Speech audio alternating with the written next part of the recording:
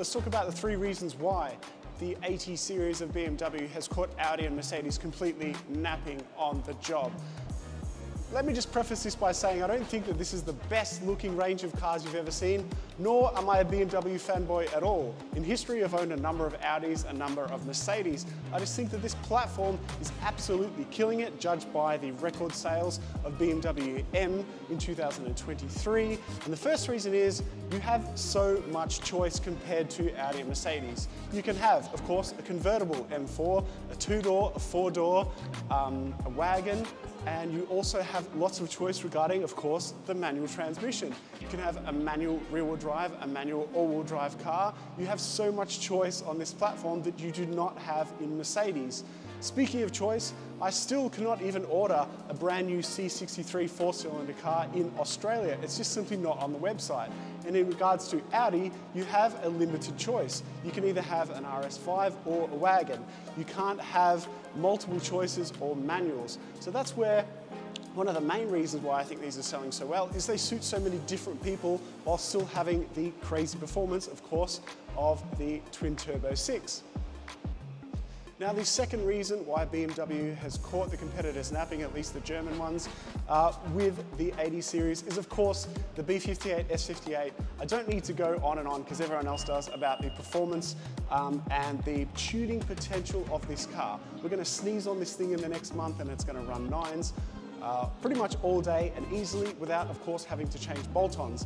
This platform of cars is one of the first performance sedans and coupes and wagons that has done that so easily compared to Audi and Mercedes.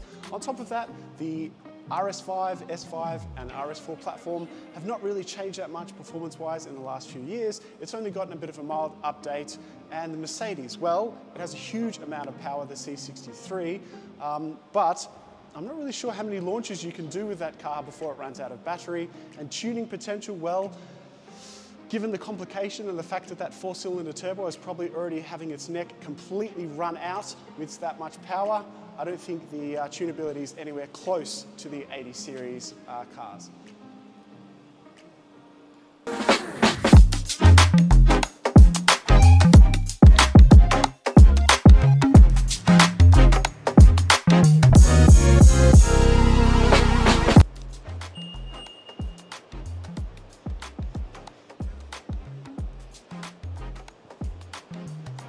So, first cab off the rank, let's talk about these body parts that we've added in carbon onto the M4. Firstly, all these bits are from zero offset.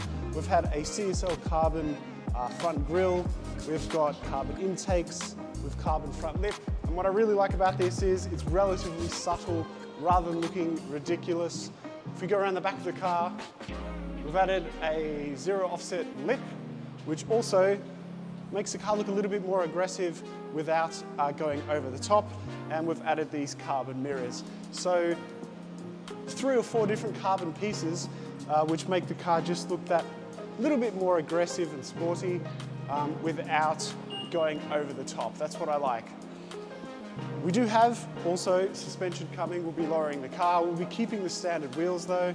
And of course, we've done a full ceramic coating across the car and the wheels to keep this black paint over brown leather looking nice all the time.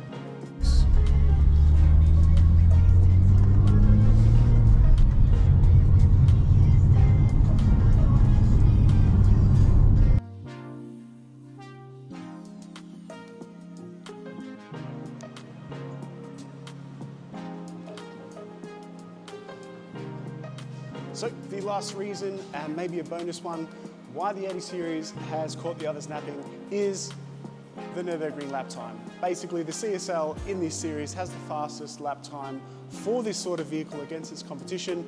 Many of you won't care, but it certainly does help for marketing purposes. Essentially, this series has the most track-focused array of vehicles that will get incredibly fast times and be rear-wheel drive or manual if you like, and it does do it faster than Audi and Mercedes. On top of that, as a little bit of a bonus reason, from 2020 onwards, when many other brands struggled, like Mercedes, to get stock to you as a buyer, BMW have probably done a better job than the other two of having, the last 3 years, less restrictions being able to get cars to customers. Right now, if you want to buy a Mercedes, not only will you have a fair weight on your hands still, but you have to order it from a set price in the agency model on the website. You can't haggle. Whereas BMW, I mean, yes, it's plus and minus for the customer in that it does still depreciate quite a lot, but you can get your hands on a reduced price, slightly used vehicle from your dealer, whereas Mercedes and probably eventually Audi, you have to order it from a set retail price from a website. So those are the 3 reasons why the 80 series has done so well in the last 3 years, why it continues to sell well, even though people had such an aversion to its looks when it first came out. This car, we're going to be doing an E85 tune, we're going to be doing all sorts of other mods, downpipes, intake, etc. And we're going to take you along for the journey and put it on the dyno, all that good stuff. Let us know what else you would like to see.